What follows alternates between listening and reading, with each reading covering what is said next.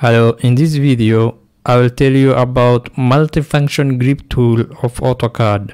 So up to this point we have made many drawings, and whenever we select any drawing or object in AutoCAD we are able to see these grips. So these are different points on the geometry which are represented by these blue dots, and they are visible almost all the geometry.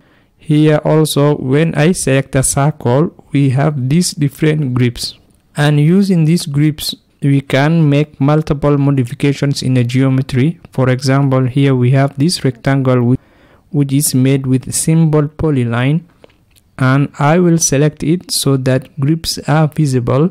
Now go to any of these end grips. When I hover my cursor on the edge, you will see these extra options which are available on the menu. Now you can use this stretch vertex. You can stretch just like this, or you can even add a vertex.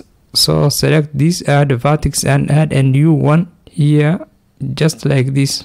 Now let's say that we want to remove this so that this vertex and this vertex joins with a single line. So again I will hover my cursor on the edge and I choose remove vertex, and here we have it. Now if I move my cursor to this grip, I will have more options, stretch and add vertex. These two options we have already seen. Let's choose this convert to arc option, and I can stretch it to arc shape. Now you can still go back to normal line. Just select this grip and choose convert to line. So that is not all multifunction grips.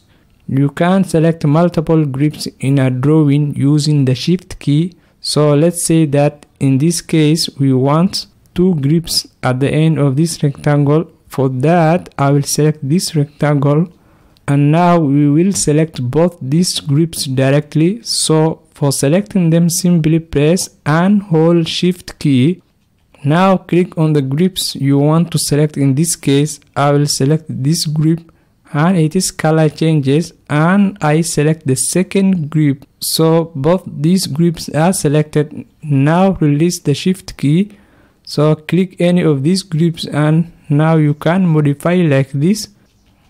Similarly, you can also directly click on the grip and modify it according to your requirements. I will press Ctrl Z to get back to original geometry.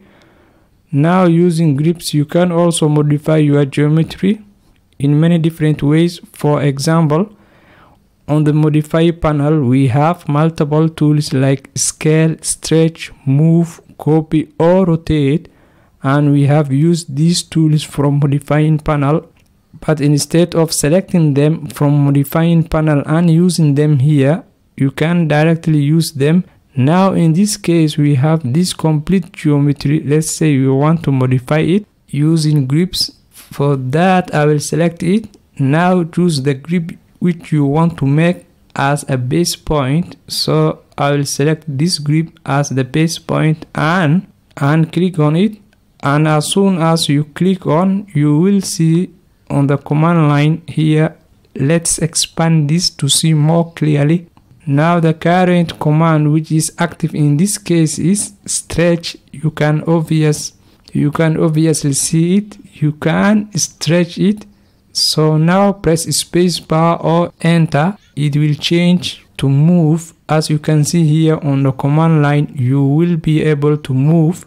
Now I will once again press enter. It changes to rotate, and the grip which we have clicked on will be the base point. And press enter again. It changes to scale command. You can enter a scale factor of 0.5 if you want this object to be reduced to a half of its size, or 2 if you want to double the size of this object, and press enter. Again we have mirror tool. We can mirror it along with this line and press enter again. Now we are back to stretch. So in this case we are able to change this geometry only. What if I want to change the circle along with this rectangle? For that I need to select complete geometry and select the center grip, for example. So press enter key. Now move command is active. You can move the whole geometry. Press again. We have rotate. Press again. We have scale. We have mirror tool and stretch back to first condition. So in this way you can use this modifying command directly using multifunction tool. This is all about multifunction grip tool of AutoCAD.